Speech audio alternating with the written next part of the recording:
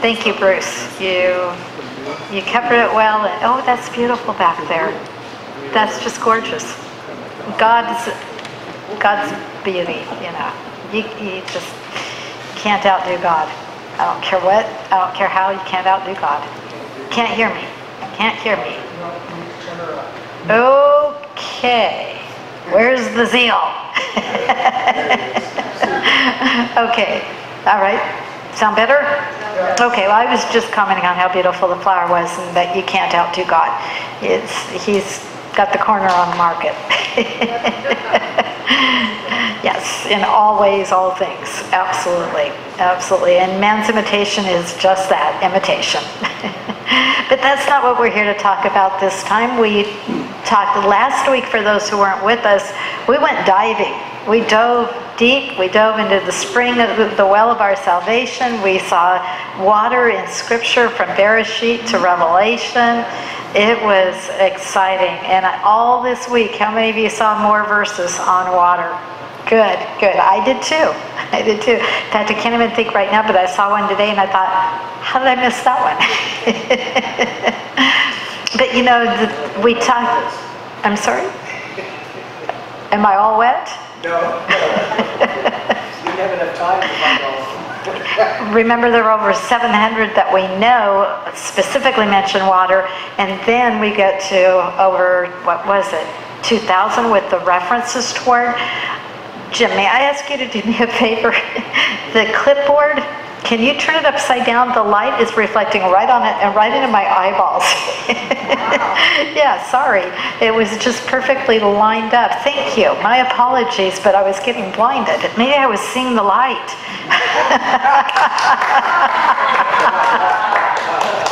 That's my God. Hallelujah.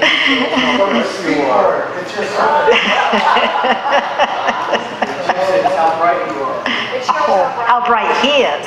Remember, it's his Shekinah glory that's so bright. And all this is good. All of these analogies are great because we're going to see that we need to be rooted, and we need to be rooted deep.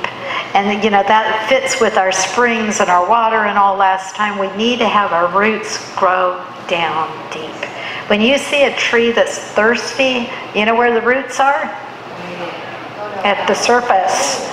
But a tree that's not thirsty, those roots have gone down deep. They're drinking deep and they're being satisfied.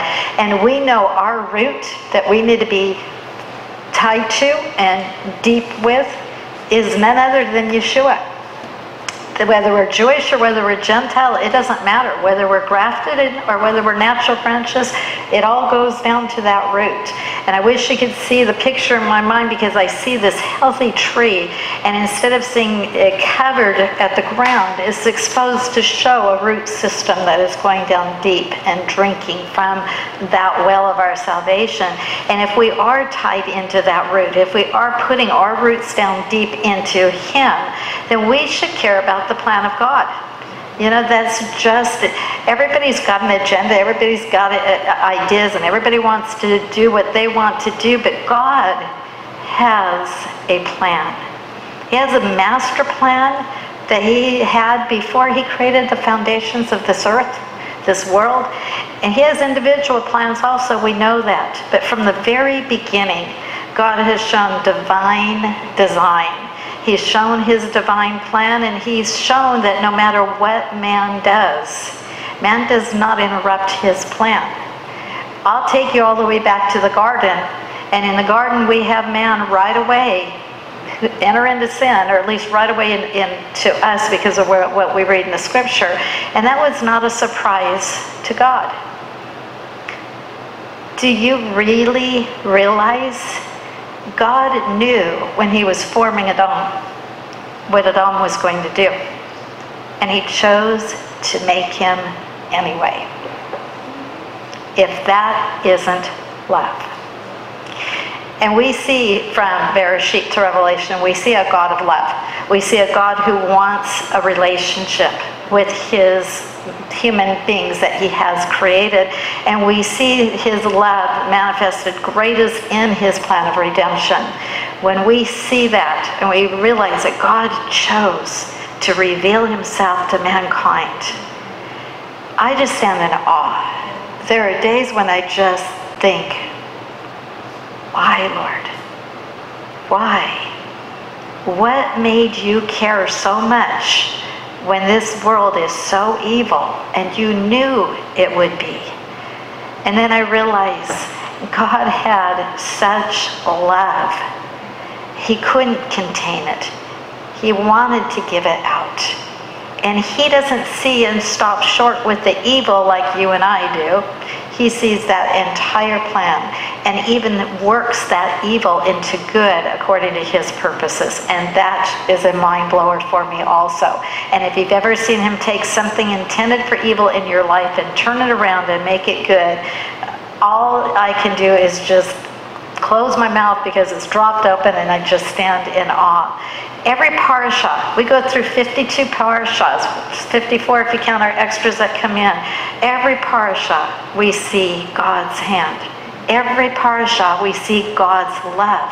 Every parasha, we see God's plan. So why do we stop and think, and Bruce said it earlier, we make our plans and God laughs. But why do we get so involved in wanting to make our plans and take our plans to God? Shouldn't it be the reversal of that? If we're digging into deepening ourselves into his root, into him, then we've got it backwards. We need to flip that. And this parasha is just absolutely full of the example of what when we're doing our own versus when we're in tune with God.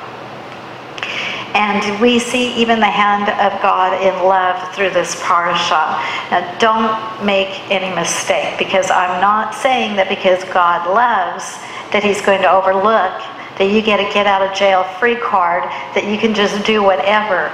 Because we see in this parasha, we saw the Israeli. He was Israeli. He was flaunting his desire in the face of God.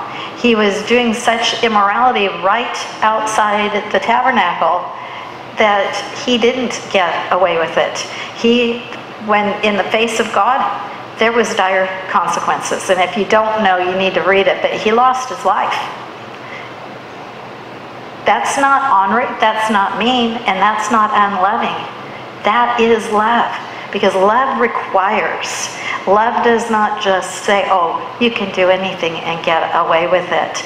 And Pinchas, we see, greatly rewarded, brought into the family line of the priesthood, and that it would pass down to all his generations because he stood for God. He had that zeal for God because he took a step forward.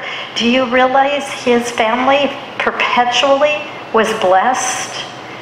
I hear so many times parents say that they want their children's lives to be better than theirs. They want to bless their children. They want to see their children better than they were. Well, how about for 1,000 generations? That's what Pinchas got.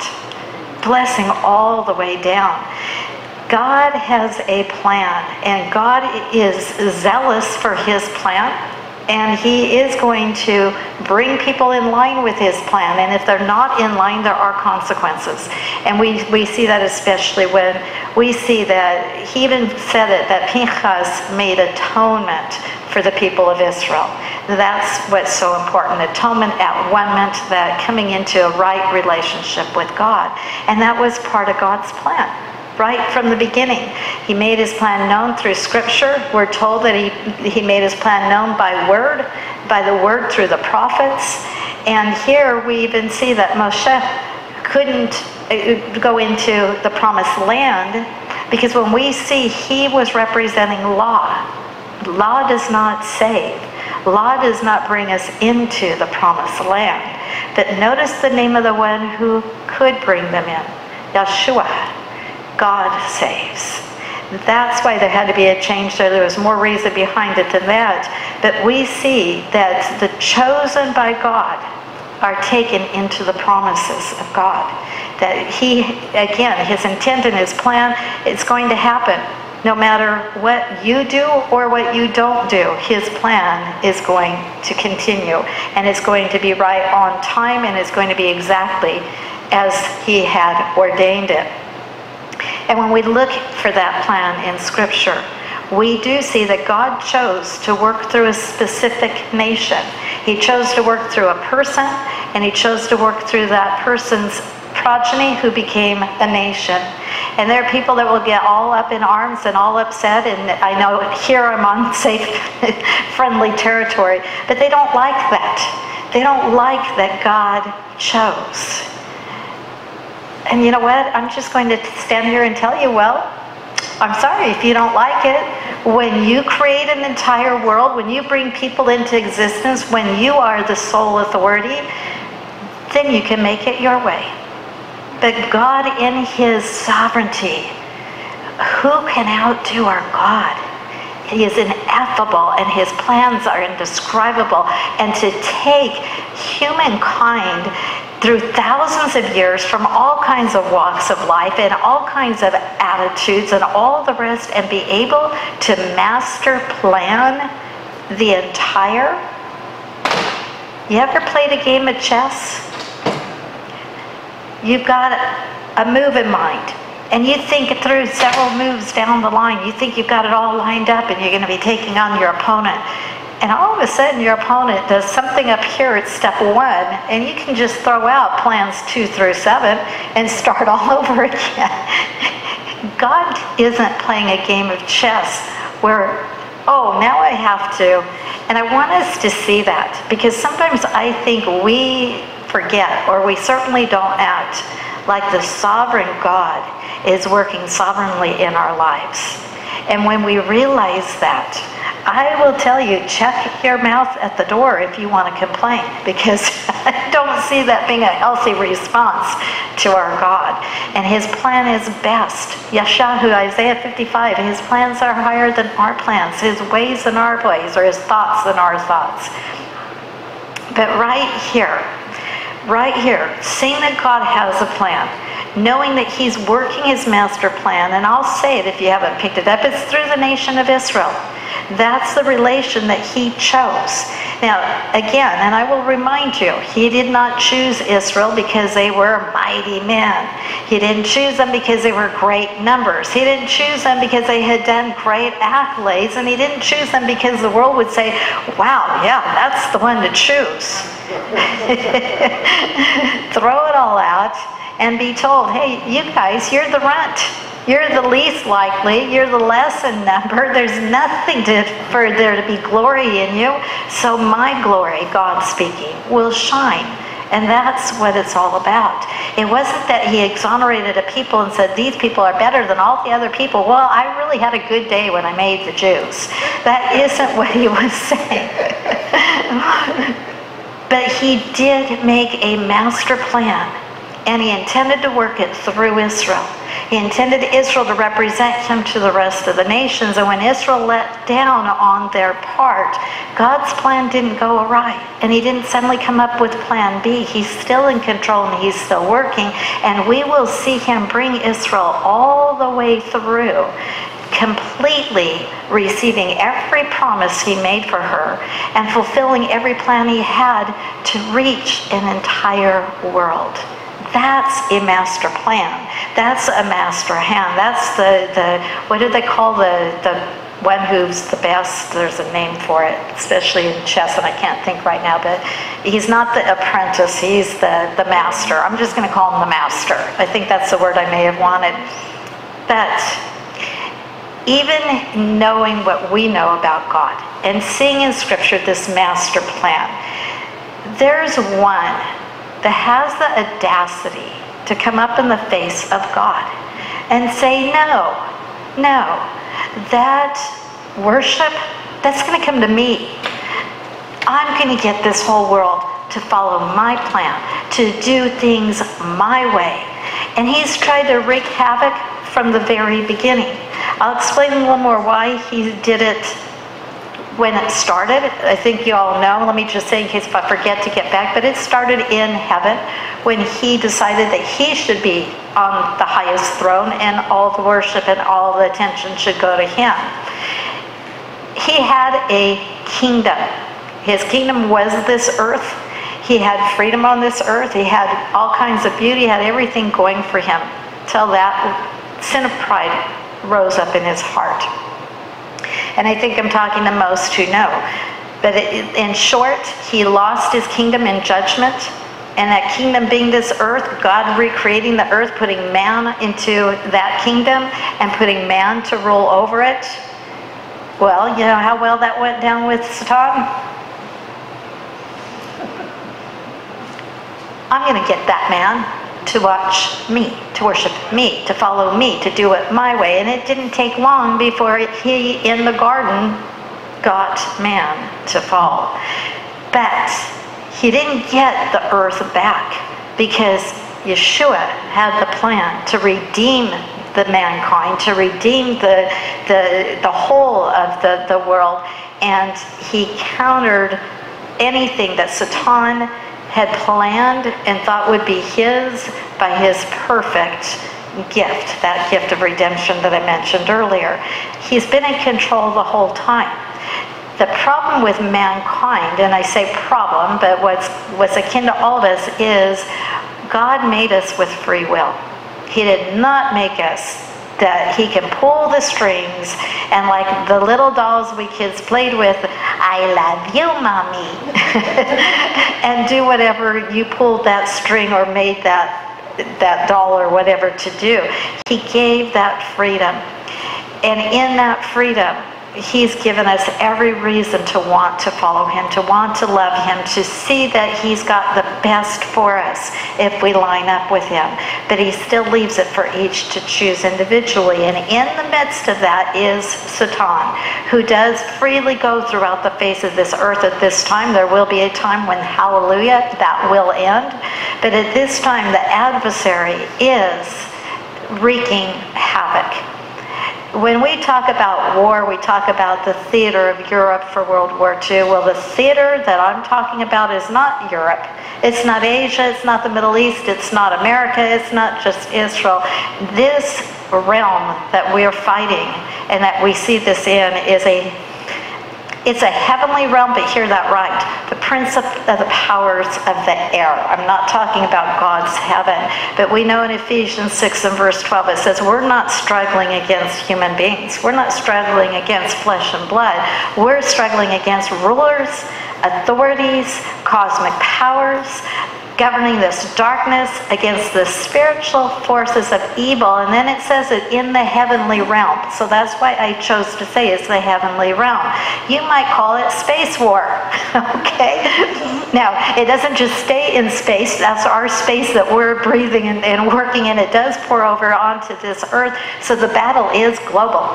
The theater is global. I don't care where you are, it's global. And it began when the adversary wanted the place of God, wanted him to everything to come to him, losing his kingdom on earth, and the battle has really begun at that point.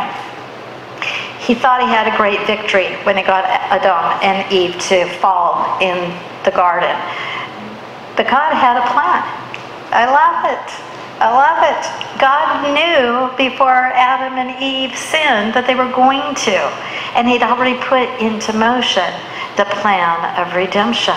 We read that all over in Scripture. So God had the master plan. It didn't upset his plan. He's continuing to carry it. Now, I have to tell you, Satan is not stupid. I wish he were, but he's not. He can see that God has a plan. He can read, he can hear. He is in heaven and knows things from his existence in heaven. He knows that God has a plan. He knows that God chose a man. He knows that God chose a nation.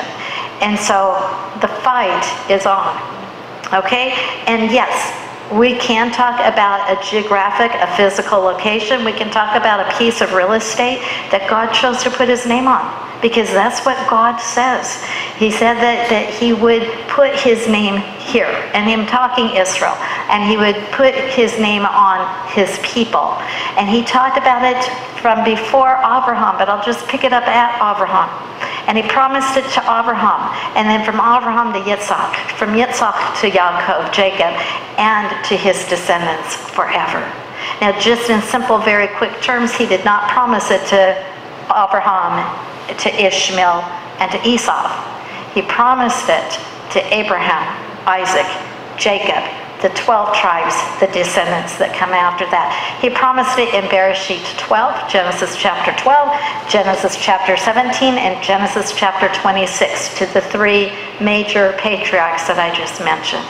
And I'm going to put a disclaimer in here right now because I don't want to lose any of you. I want you to realize I'm not talking about politics here. I'm not even talking about religion here. I'm talking about God, God's plan, and God's kingdom. I'm talking about God's word. I'm talking about God's kingdom that he says is going to come down to this earth. God said this. Now, to have a kingdom, you have to have a king. That's pretty simple, okay? Who's king? Yeshua, King of Kings and Lord of Lords. Revelation 19, close to the end of what we know till we go into eternity future, we see who is king and we see where he comes and we see him set up his kingdom, and we know that his perfect plan in the perfect time is being fulfilled. That's what I'm talking about. People will get off and they'll miss it. They'll think that this is political. They'll think it's religious. It's not. But let me tell you that God is at work, and he is working his mighty plan, and we see his faithfulness all the way through. I can take you through Israel's history in its entirety and see that. And Israel's history is not a happy history. It's not a carefree and the best has been there. It's been trials and tribulations. It's been pogroms, and it's been Holocaust. It's been October 7th and August 9th in many years in the past that we'll be talking about. Tisha B'Av coming up very soon that we will talk about. Did I say it wrong? Oh, okay. Oh, yes. And we'll see the hand of God move through all of it. But one thing that's very interesting is that God, to have God's plan fulfilled, there are certain things that have to happen. And one of the very first and major things is that Israel has to be back in her land. That's just fact. Now, if you don't like the fact that God chose a people, chose a land, chose to put the people in that land, go argue with God, okay? But Israel has to be back in her land. There has to be a physical restoration. And then what can follow is the spiritual restoration. And that's what we want to see. I'm not telling you that Israel's a perfect nation today. I'm not telling you any nation is perfect. But I'm telling you God is perfect, and his plan is perfect, and he has planned a people in that land called Israel, and he has planned their physical restoration, and he's planned their spiritual restoration, and those two will go hand in hand. And you don't ever see it reversed. You don't see the spiritual come before the physical, but the physical and then the spiritual follows. And Yeshua made it clear also when he said to his people, shortly before he ascended into heaven, he said that he would not come again until Israel says, Baruch haba b'Shem Adonai, blessed is he who comes in the name of the Lord. Now, is Israel saying that today? Sadly, no. Are there individual Israelis? Absolutely, hallelujah. And all around the world there are those. Even if we're in the dispersion, there are a few in this room right here, and we're saying it. But when Yeshua said it, he's referring to the whole nation. Let me give you a couple of examples in Scripture to show you the pattern that we see that God is at work. I'm going to take you to the prophet Amos, chapter 9 and verses 14 and 15. Now, God was raising up a nation against the house of Israel. Okay? She's in rebellion. She's going into I'll put it this way. God's got to take her out to the woodshed because she's being rebellious. He's got to correct her. And so he's going to allow captivity. He's going to allow hardship. We see this repeatedly. I can take it all the way back from the beginning of Israel's history and all the way through. But I love that God never leaves Israel in that despair, leaves her in a time of correction without referring to the restoration. Always. Chapter 9. Yes, verses 14 and 15. Chapter 6 tells us that there was a nation that was going to come against Israel because she wouldn't listen. She wouldn't be obedient. But chapter 9, verse 14 and following says, I will, God speaking, I will restore the fortunes of my people Israel. They will rebuild and inhabit the ruined cities. They will plant vineyards and drink their wine, cultivate gardens and eat their fruit. I will plant them on their own soil, no more to be uprooted from their land, which I gave them, says Adonai your God. Notice the emphasis there. They're going to be in the land. They're going to stay in the land. They're going to make crops. They're going to eat from their crops. They're not going to plant the crops and have someone else reap the benefit. What was that you were referring to? Amos. Yes. It's Amos in Hebrew, but A-M-O-S, Amos.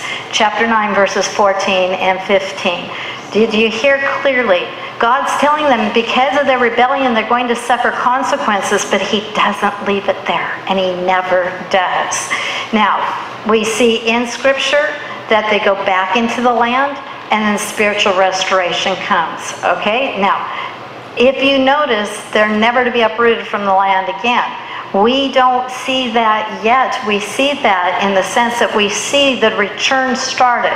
We see the nation born in a day.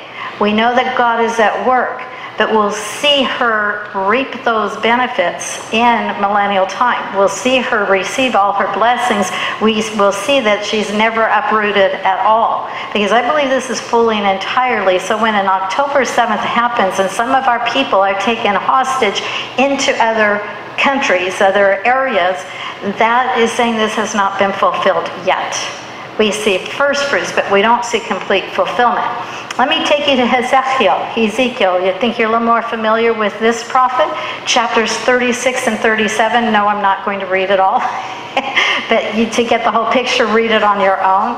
In chapter 36 and verse 24, God says, for I will take you from the nations. I will gather you from all the lands, and I will bring you into your own land.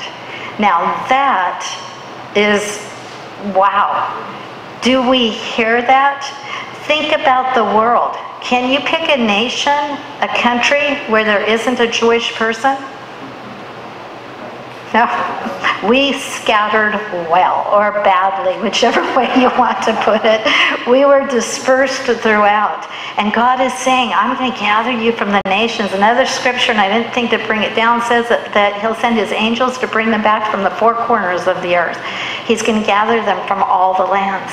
And he doesn't say, I'm done with you. He says, I'm going to put you back in your land. We saw that start when Israel became a nation again, in a day, fulfilling Yeshayahu, Isaiah 66. Can a nation be born in a day? Yes, it can. We see first fruits. We see a start. And then I love what follows Ezekiel 36, because if you keep reading, he says that God promises to then sprinkle clean water on them. Remember last week? Sprinkle clean water on them. Cleanse them from their filthiness, from their idolatry. Give them a new heart and a new spirit. And Ezekiel 37, it expounds on it. That's a very famous chapter for a lot of people. It's that valley of dry bones. And the question is asked to the prophet in verse 3 of chapter 37. Can these bones live? And the prophet's like, I don't know. He really doesn't know what to say, but this whole chapter is a picture of Israel back in the land like she is today. She's dry bones in that land because she doesn't have the Spirit of God in her. Individually, there are those who do, but as a whole, they're not to that point yet. But look what God says. And remember, God's got this plan, this master plan, and nothing causes it to fail or even be delayed. So in his perfect timing, verse 5, the Lord God says to the bones, behold. Remember when we read behold? Wake up, get your zeal there. I, God speaking, I am going to make breath enter you. He did that with Adam, and Adam became a living soul. He says, I'm going to make breath enter you so that you may come to life, and you will know that I am the Lord. Hallelujah. He is going to do it. Verses 11 through 13, those bones is clear they're the entire house of Israel. He's going to open the graves. He's going to bring them out. He's going to put his spirit in them, and they're going to come to life. Verses 25 through 28, I have to hurry through these chapters because it'd take me all night if I stopped verse by verse. And they will live on the land that I gave. And notice who he said he gave it to. I gave to my servant Yaakov, my servant Jacob. That's Genesis 26 when he gave it to Jacob. They'll live on the land I gave to my servant Jacob, in which your fathers lived, all of the generations before, and they will live on it, they and their sons and their sons' sons, forever. And my servant David will be their leader forever. Verse 26, I will make a covenant of peace with them. Covenant of peace. Didn't Bruce mention that with Pinchas? That's what he got? And how did he get that covenant of peace? He was brought into the priesthood, and it would be for all his children that followed afterward. Are you catching that this is a spiritual? That's how they're restored, and that's what God's doing, and making an everlasting covenant of shalom with them. And I think, Netanyahu even said it, there's no one in Israel who's not been touched by this war. How much they want peace. How much they want shalom. Here's how they'll receive it. I will place them. I will multiply them. I'll set my sanctuary in their midst, my dwelling place. You know what your dwelling place is? You call it home. God's saying, my home. I'm going to put my home among them. I will be their God. They will be my people. And the nations will know I am the Lord who sanctifies Israel, who sets her apart holy, because she's going to be that nation, a priest to the world, when my sanctuary is in their midst forever. Remember, his sanctuary, that's his home. That's where his Shekinah glory dwelt. That's the tabernacle, the temple. That's what he's talking about. What a promise to Israel.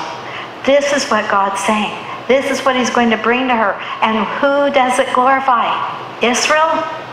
No. It glorifies her God. Israel represents her God to the rest of the world. But what a plan. Let me take you to a prophet, Jeremiah, and I'm only picking, 2 or 3 tonight? Every prophet touches it. Chapter 30, verse 3 of Jeremiah. Behold, love it. Yes, days are coming, declares the Lord, when I will restore the fortunes of my people Israel and Judah. If you've got fortunes, you're not beggarly and you're not wanting. You've got an abundance. The Lord says, I will also bring them back to the land I gave to their forefathers, Abraham, Isaac, and Jacob, and they shall take possession of it. Verses 18 to 24, going on to the end of the chapter, he says he'll restore the fortunes of the tents of Jacob. Remember, he promised Jacob. He says, I'll punish their oppressors. Those who come against them, they're going to get their comeuppance. You will be my people. I will be your God. Verse 23, behold the tempest of the Lord.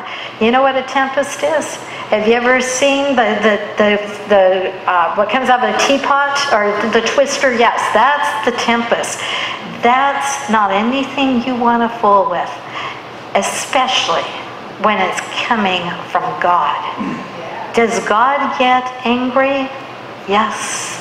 Righteous anger. And if you don't believe me that that's what the tempest of the Lord is, then how come the next phrase says wrath has gone forth? A sweeping tempest, and I just picture that whirlwind, that hurricane, or that tornado, and all the destruction that's left behind. And he says it will whirl on the head of the wicked. The fierce anger of the Lord will not turn back until he has performed and accomplished the intent of his heart. Is that his plan? Do you see it from the beginning? He's carrying out his plan, his heart. And it says in the latter days, you'll understand this. You know why they'll understand it in the latter days? They'll see it.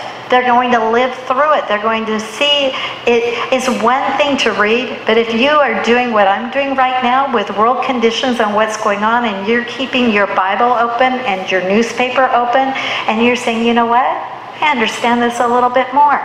Sometimes in a horrible way, but sometimes in an exciting way also. But that's what he's saying.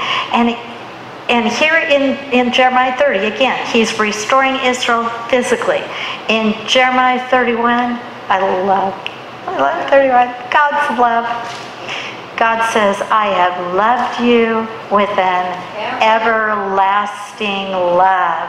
Therefore, I've drawn you out with kindness. I will build you again, and you will be rebuilt, Virgin of Israel.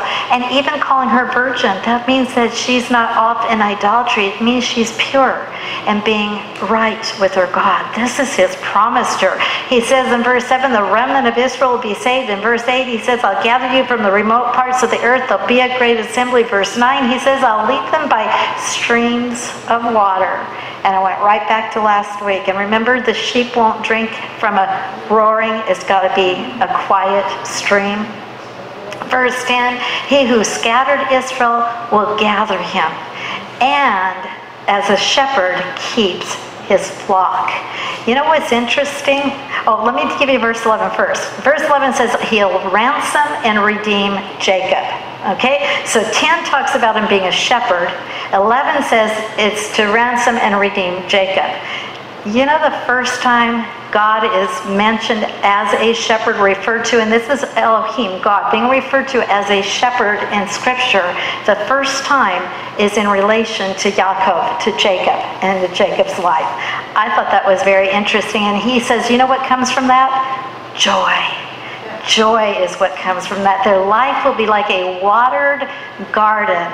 And I don't see thirsty trees. And I don't see flowers that are wilting. I see a beautiful garden. What God intended all the way back from the beginning. And they will never languish again.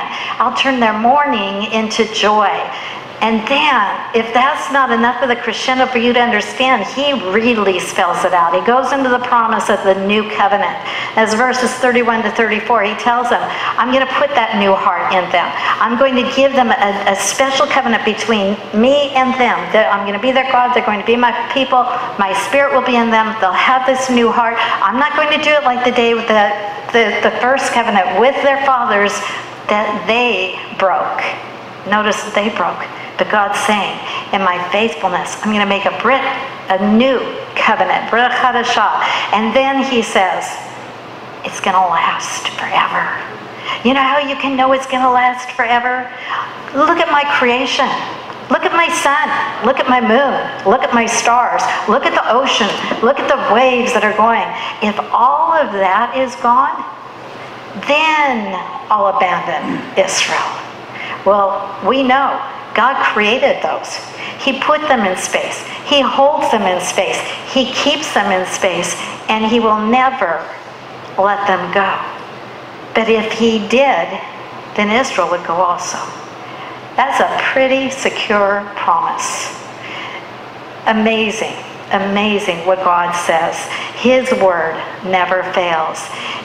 And he even says, if they can measure it, they can measure the heavens, the foundation of the earth, then there'll be an end to Israel. And I laugh because every time science thinks they're coming to the end, they find out it goes on further. And they'll admit there are even black holes that they have no idea what all is in that black hole. How many more galaxies? Look at the video that I showed us, a month or two ago. What was it, 38,000 light years away from here? And just hanging around, just glorifying God. And if that's not enough, verse 40 of chapter 31 says, the entire valley of the dead bodies and the ashes, that shall be holy to the Lord. It'll be uprooted and never overthrown again. Do you see what Jeremiah just did? He verified what Ezekiel said. That out of the ashes, new life is going to be poured in. The physical comes and God brings in the spiritual. They're saying the same thing out of the mouth of 2 or 3 witnesses. But notice again, each time Israel's back in her land physically and God restores her spiritually. And then when she's finally ready and she does say Baruch haba Hashem Adonai, that's when he will come in that kingly manner. Because right now, they didn't get their kingdom when Yeshua came. They didn't receive their king. They rejected their king. They didn't want their king, so they didn't get their kingdom right then. But God knew. God had it planned, and God's saying now they will receive, and they will get it fully. So, if we can read this and understand it, how much more do you think Satan knows that this is God's plan, knew it from before you and I were ever born, and what do you think he's going to do about it? Oh, I guess I'll go sit down in the corner and I'll give up. It's all over. That's why I love our people. We blow the shofar 100 times on Rosh Hashanah because the idea is to declare victory, victory, victory. And Satan's going to hear such a great victory. He's going to think, oh, it is over. I have lost. And he'll go away. That's what they hope. I laugh. But Satan knows. And Satan wants to destroy God's plan. That's why he's come against Israel as harshly as he has. That's why he's got to try to figure out, I got to ruin God's plan because I want my plan. I want the worship to come to me. So if God's promised this physical land to Israel, I got to do something about that. And he tried. And for many years, we didn't see Israel in the land. But, miracle. For a people to be out of their land as many years as they were and still remain a people, it didn't happen to anyone other than the Jews. Others who were out of their land assimilated and have never heard from again throughout our history. But to the Jew, they remained Jewish. They got established again in the land. Now, again, is Satan going to say, guess it's all over, I lost? No. He's saying, you know what? God promised them that land. He promised them that they'd never be uprooted out of that land. I got to do something about that.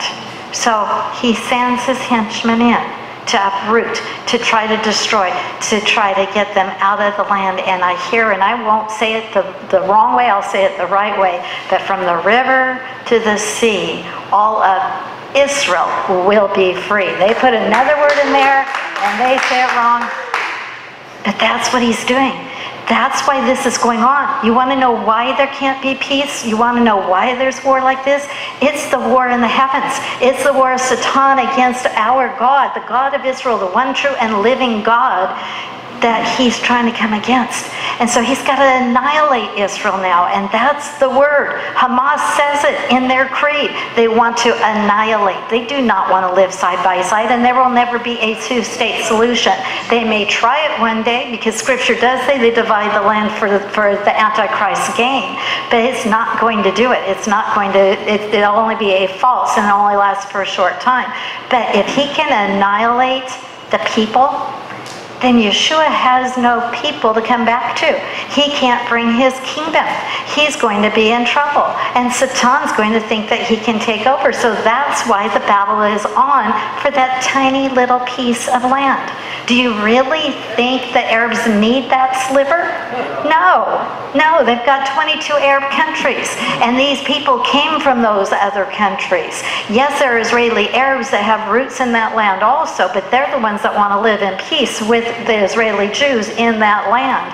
But God knew, and God said, I'm not going to let you destroy Satan. But that's the real fight that's going on.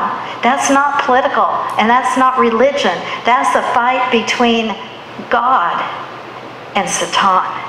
That's a fight between right and wrong. And as Netanyahu brought it down and said, it's even between civilization and barbarianism, and I think I said that wrong, but you know the word. That's what Satan, do you think he cares about human life? No, he's sowing into the hearts of these that are doing these horrible atrocities. They're following their God, and their God is Satan, and he has to be brought down. And thankfully, we've read the final chapter, and we know God will win. There will be an end to Satan. There will be an end to the enemy of Israel. There will be a major change. But God said it's going to be turbulent in between, and that's what we're seeing. But notice, God never said, as long as Israel listens to me, as long as Israel is right, as long as Israel only does good, as long as Israel ... He never says that.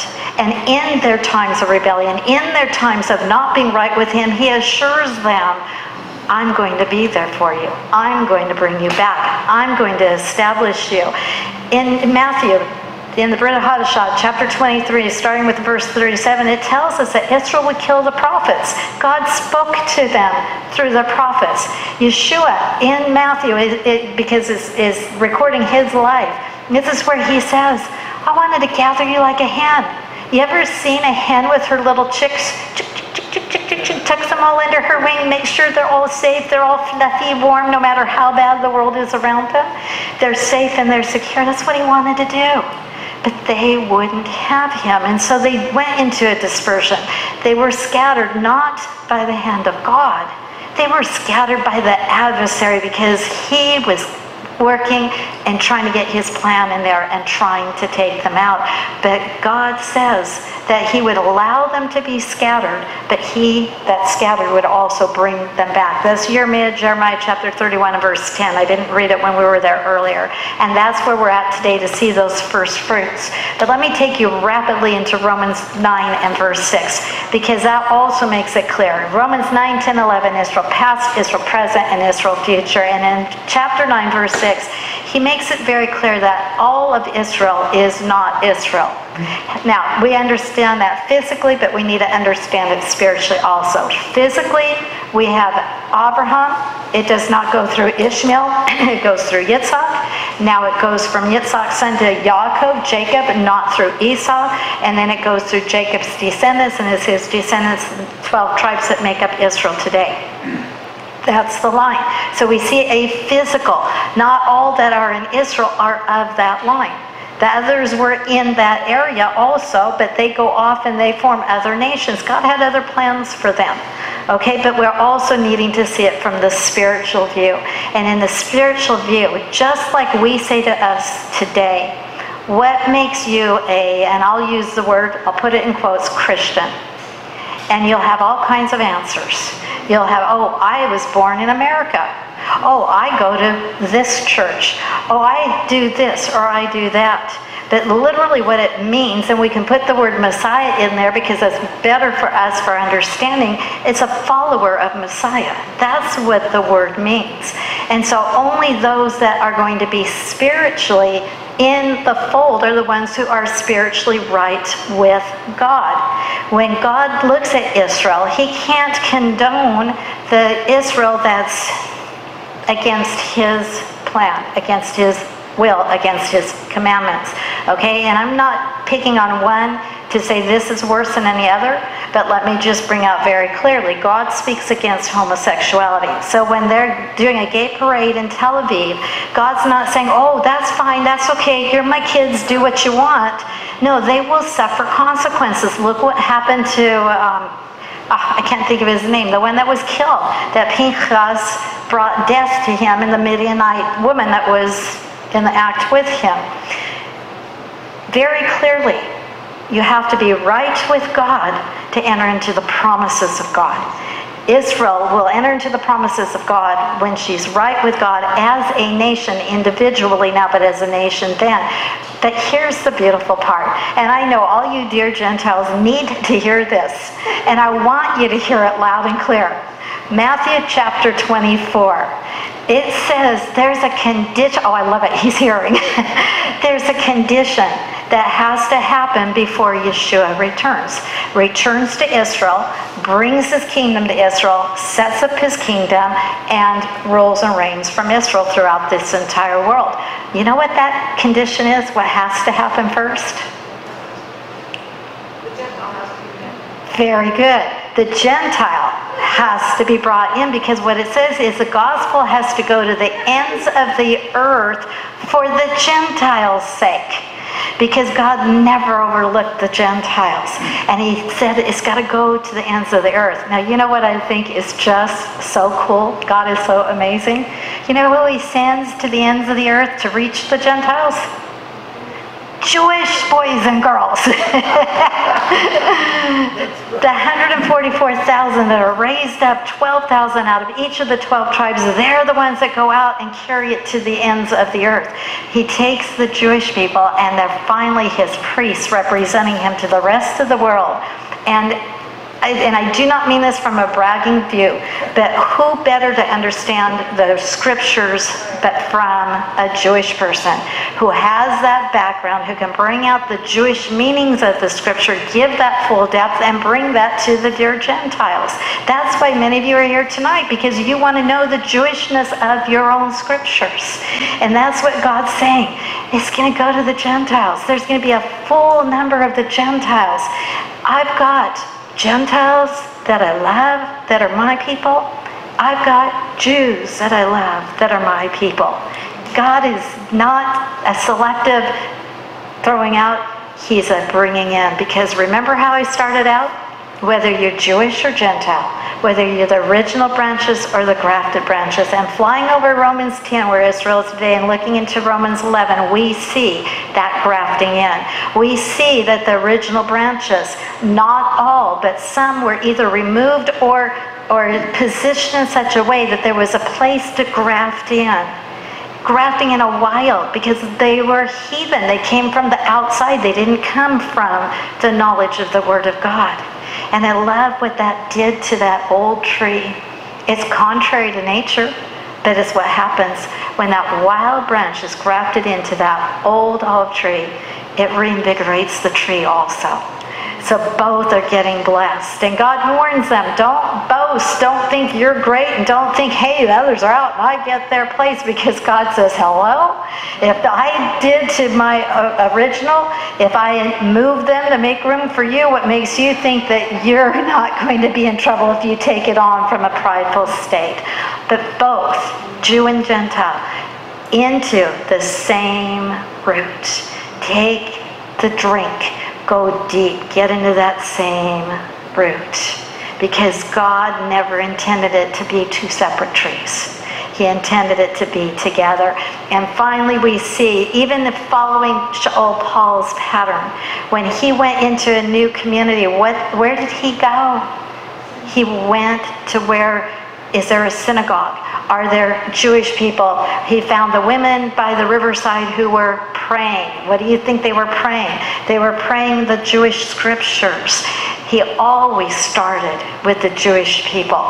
He took it past the Jewish people to the Gentiles also.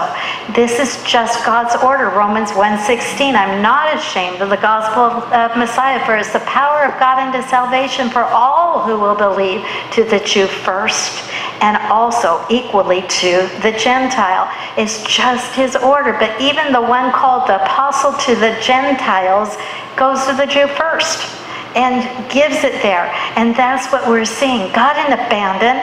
God didn't turn his back on Israel. God's not allowing the sin to be accepted. He's not sweeping it under the rug, but he's made promise to her.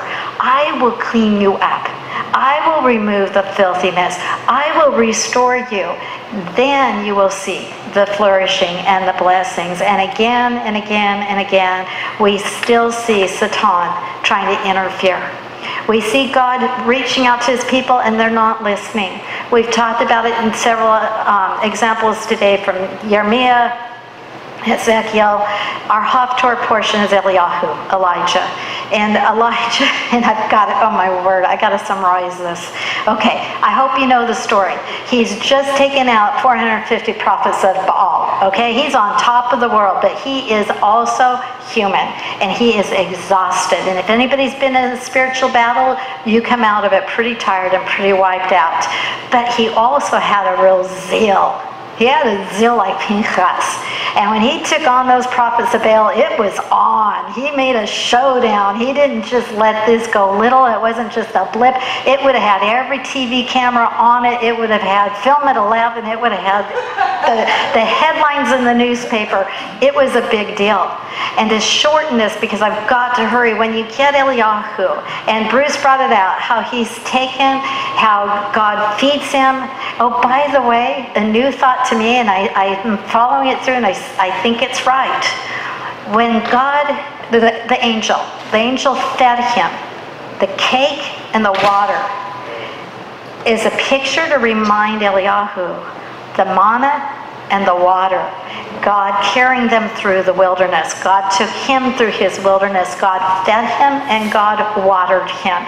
Then he brings him to that point, and God has to show him. It's not always the big manifestations. It's not always the power, because what he did was quite a powerful show. Okay, he's like Kefa. I'm going to chop off the ear.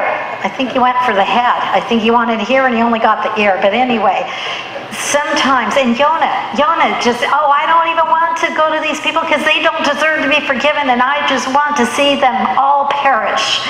You know, sometimes we're caught up in our zeal for God, and we want to make things right, and we want to take out that evil. And believe me, right now I could have that attitude toward Hamas. I want to take out that evil. I want to see them fall. I want to see the hostages free.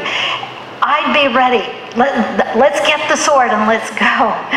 But God shows them, I'm not always in those big manifestations. He shows them the earthquake, the fire. He shows them all the manifestations that came with the giving of the law, that came with God entering covenant with his people. But then when he talked to him, when he got through to him, it was that still, small voice. It was that quiet voice, the voice of God. He talks tenderly and he talks lovingly. And when it comes to salvation, let me tell you, very few will be saved by someone with a club pounding them. But everyone will come to salvation when they see the mercy and the love of God extended. Eliyahu teaches us so much. I want to just spend a whole time and focus on him sometime. I love him. I would love to just, there's so much more. But here we see all these examples, okay? And I could take you to David, little David. Remember, the Jewish people wear the runs, okay? And here's Goliath, and he's so big. And he's laughing. You send me that? And we know the end of the story. But what I want to take you to very quickly, and by the way, where Eliyahu was at Mount Horeb, that's where Moshe also saw the Shekinah glory of the Lord. And it renewed him, and it refreshed him, and revitalized him. And that's also what happened for Eliyahu. Got to get that in there too. Okay, so let me just skip. Let me get to where I'm trying to get here in the end. We see all these examples. We see great examples. And we see that God uses everything. He uses drought. He uses famine. He uses war to draw people to him. But it's the mercy and the love, the gentle hand of God that extends. When you see Yeshua putting out his hands on the cross, not fighting like the others who were being nailed to crosses were doing, but the willingness and the love that just oozed from every part of his being. This was the gentleness where God said, "What are you doing here, Eliyahu? What are you doing here?" And God showed him, I'm still ruling. I'm still in control. And he sends him back. I can't go through all of this, but he sends him back. He sends him back with help. But he also makes it very clear. He sends them back with two who are going to use the sword. If this one doesn't get them, this one will get them. But he also says, but we'll get them with the tender, loving word of the Lord. Rabbi Akiva is a highly acclaimed rabbi in our ancestry.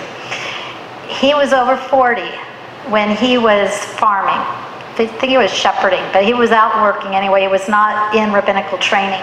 And he went to get water out of a stream. And as he was cupping his hand and getting water, it caught his attention right behind. He saw a stone there. And there was water that was just dripping, just drip, drip, drip. And it had etched a hole through that stone. It had eaten away that rock right where that one little drip dropped. dropped and dropped. He was in awe, the power of that little trip and what it had done. And right then, the one that he ends up marrying, Rachel by name, who is the daughter of a highly respected rabbi, she came along, and in his letter he's sharing with her, and he said, do you think that if I studied the Torah just a drop at a time, that I could make an impact, that I could become a rabbi? And she said, oh, of course you can. Anyone who's willing to study has that opportunity. Oh, but I'm too old. I'm over 40. My papa, the rabbi, says, you're never too old. What am I hitting on? How many times do we make complaints, excuses? Oh, I can't do that for God. Who am I? God wouldn't call me. God wouldn't ask me. God's going to ask that giant. Look at that person who's doing that. And we find every reason to say that we can't do it. Well, you know what? Can you be a drip? Can you just be a drip and trust the Lord in it? Because when he put Eliyahu back in the fight, when he called Moshe, and all our others, it wasn't, again, because they were something. It was because they were willing to rely on God. And that's what I want you to take away tonight. God has a perfect plan. The plan of the world, as I've told you, he has a perfect plan for you. And if he's asking you to do something, quit making excuses. Quit saying, well, I can't go against that giant because a little boy named David could. Okay? You can also. Because all it is depending on God. So if you're making any excuse, you're saying, God, you're not good enough. You're not big enough. You're not strong enough. You're not right enough. It won't work, God. Really? You want to get in the face of God and tell him that? Look at what's going to happen to Satan, because he got in the face of God and said, my way. I don't think any of us want to go there. And I'm going to close with one more personal example. And I want you to hear it loud and clear. It's very short. But I'm going to tell you, there's a verse in Scripture, Philippians 1:6, that says, being confident of this very thing, that he who has begun a good work in you will complete it the day of Messiah. He doesn't. It's all him. Please hear that. It's all him. 60 years ago to this day, God began a work. 60 years ago today, he tugged at a little Jewish girl's heart. And he said, I want to be your Savior. I want to be your Messiah. And 60 years ago today, I came home from being at my daddy's meeting. 3.5 years old, okay? You all know my age now. I don't care. 3.5 years old. Simple enough a child can understand it. And I'm sure what happened that day is, as my dad gave an evangelical message to a group of adults, there was a little girl there who was hearing the Word of God. And I give God full credit for giving me a heart that wanted to hear him. And I told my mommy, she'd put me to bed. I wasn't even well. I told her I want to pray. She thought I said I wanted to play. 3.5. She's like, no, you got to lay down. It's time to go to sleep. No, Mama, I want to pray. So since we'd already prayed, she said, well, what do you want to pray? And I said, I want to ask Jesus to come into my heart. I want to ask him to come into my heart so he'll wash away my sins so I can go to heaven one day. I heard it. I got it. I understood it. And she did not want to put words in my mouth. So she simply said, if that's what you want to do, Rochelle, then do it. And she tells me, because I don't remember, but she told me that I sat up in bed. I bowed my curly little head, still curly. I folded my hands, and I said simply, Dear Jesus, please come into my heart, wash away my sins so I can go to heaven someday. Amen. And with that, I lay down and went to sleep. One voice, one hearing. God speaking. Are you hearing? All you have to do is say yes. And I'll tell you first, there has to be a physical restoration, and then the spiritual. God has to put a new heart in you, and that's what will make you the new creation, that you can do whatever God is asking you to do. So if your tongue is hearing, I want to be saved, answer that call. And then if your tongue is hearing, do this for me. Take this step. Find out that God will give you everything you need, and it will be the best answer. God put me here today. God enabled me to do what I'm doing today. God gave me that background, poured it into this little heart, and it's God. It's not me. Believe me, I live with me, okay? It's my God, and I want him to get all the glory. But what he began, he is completing. And it's not just for me, and it's not just for a little Jewish girl. It's for any and all, Jewish or Gentile, male or female, slave or free, poor or rich. There's no exception. I know I ran long, but please hear the voice of the Lord. I call this tonight one voice. Remember Yochanan, the voice crying in the wilderness? One voice. One voice. If you're saved, will you be a voice for the Lord?